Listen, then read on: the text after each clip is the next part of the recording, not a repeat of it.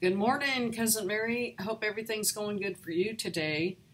Today I'm going to drive Robin and Rita to the airport in Houston, and I thought I'd kind of hang around Houston with my little GoPro and take some video.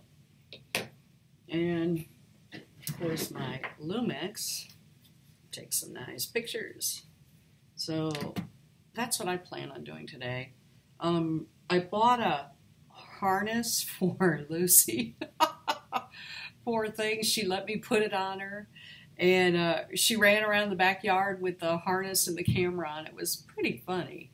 So I'll probably be posting some of those later on, but I have to get them and go through them.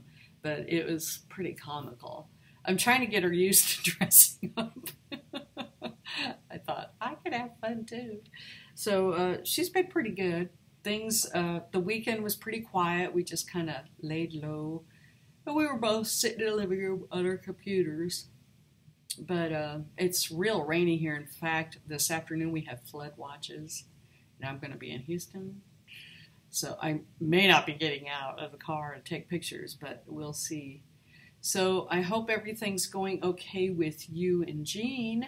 And I hope your day is free of drama. Really, if I were you, turn off my phones, wouldn't check my texts, wouldn't be answering the doors.